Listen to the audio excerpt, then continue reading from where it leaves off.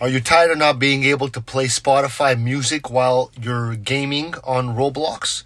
It's a big problem for a lot of players, but don't worry, I got you covered. It's a simple guide to fix this. So first, you need to download Spotify on your computer and set up an account.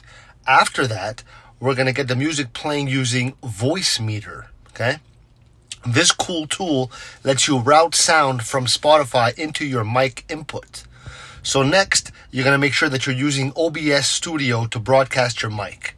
Now with OBS, you can set it up to capture your microphone along with the Spotify sound. It's like magic. You'll also need RBXScript to help Roblox to pick up the sound.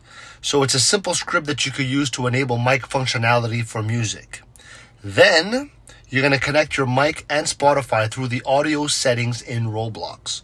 So once it's all set up, you'll be rocking out while you play. So now you're ready to amaze your friends with Spotify music through your mic in Roblox. Don't forget to like, comment, subscribe. Thanks for staying here, and love you. Ciao.